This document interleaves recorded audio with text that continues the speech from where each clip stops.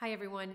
In this video I want to share with you what has turned out to be one of my absolute favorite practice techniques, something that I actually haven't done very much of until recently. And when I tell you what it is, you're going to immediately be underwhelmed and you're going to think, well, I already know that. But maybe you haven't practiced it just in the way that I'm going to describe. And that is, we're going to extract the right hand from the music that you're working on. Now, that's different than practicing right hand by itself when you are learning a new technique like spiccato or sautéing, or maybe you're just practicing long sustained bow strokes. This is different. We're going to create a time and space to really learn more about what our right hand is doing when we're usually involved in the left hand or reading music and we're not completely aware of what the right hand is up to. So that's what we're going to do. And the benefit, the immediate benefit of this practice technique is that you experience a greater sense of control and of ease. It's just going to feel easier, whatever it is that you're working on. And it's going to clean up your playing to some degree. So I want you to stop the video. I want you to go get your violin, find a piece of music that you're familiar with, something that you say is maybe 85% of the way there, and go ahead and warm up so that you don't have to worry about dealing with the ill effects of not being very warmed up. And I'll meet you back here with your music. All right, so read through a portion of your music and find two measures where you feel like the left hand is a little bit problematic. And then what I want you to do is to completely just drop your left hand, and you're going to play exactly what is required of the right hand. So you have to be on the right string at the right time. You have to use the correct bowings. You have to try and be in the right place of the bow. So you really, really want to do exactly what you aspire the right hand to do. So I just chose these two measures. When I played through it, it wasn't as clean and sparkly as I wanted it to be. So as I do this, and now I'm gonna have to really think, okay, well, what string am I really supposed to be on?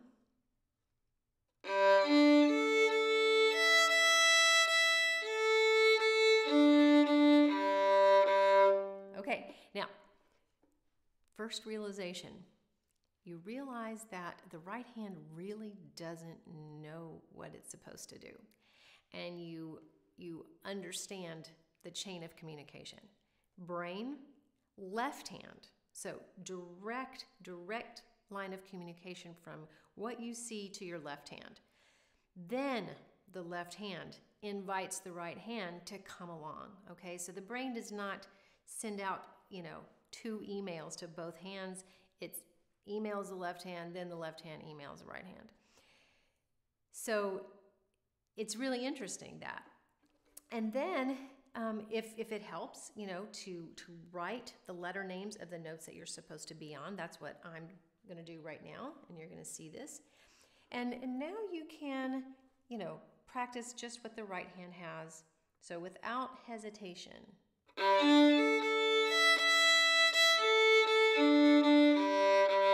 Now, it might take you a while to get to the point where there's no hesitation, but keep doing it, because you're going to learn so much about your right hand.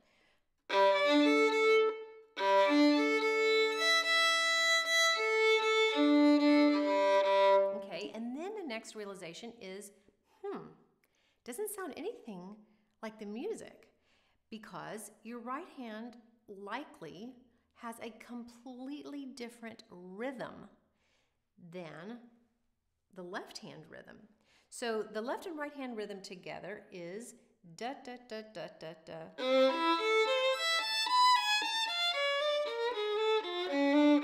Just straight triplet notes, but the right hand has something very different. Da da da da dum bum. That's different than the left hand rhythm.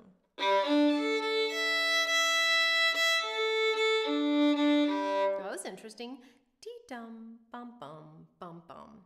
So it's like, oh wow, I didn't even know that was happening.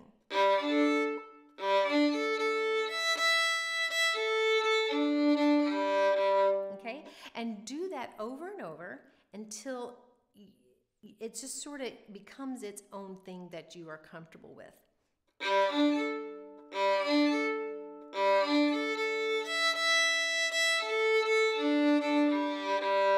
And then after you do that a while, hopefully the next realization is, it's not that big of a deal. It's not that hard. What my right hand is responsible for is not difficult, okay? It feels kind of easy. It's kind of fun. So now you start to think about tone. You start to think about bow distribution, cleanliness. Are you crossing strings well? Did the bow grab the string exactly right? Was your tone very pure? No. So I crossed 3 strings here.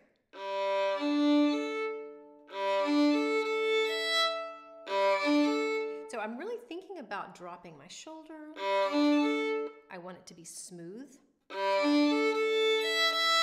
And I'm going to do it until it feels good, till I like the way it feels.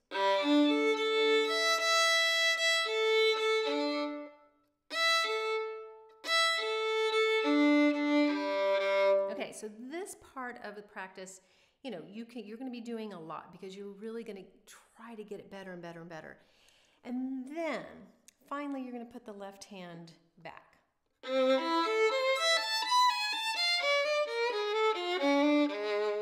And it's like all of a sudden it feels better. It feels a little easier, it's a little cleaner, and you feel a little more in control. And all of that is great. It's a real sense of accomplishment if you do that in one practice session.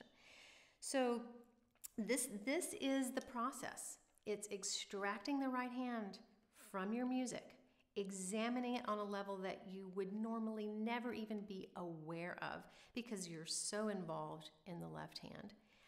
It also expunges built up tension that is going to happen when you have left hand struggles. So if it's a shift or if it's something, that's a difficult reach, your right arm will get tense. So by taking the left hand away, you get to experience the right hand unencumbered by the left hand. And it also just will give you more insight into,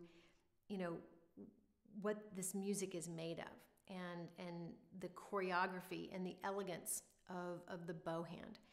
So I hope you enjoy practicing like this. Like I said, this is my favorite practice technique. I now do this with my private students in their lessons. We go through, measures of their music just like this, just so we can really, really focus in on, tone and bow distribution and articulation and all those little details that are really obscured when you're just so, focused in on the left hand. So, thank you for watching.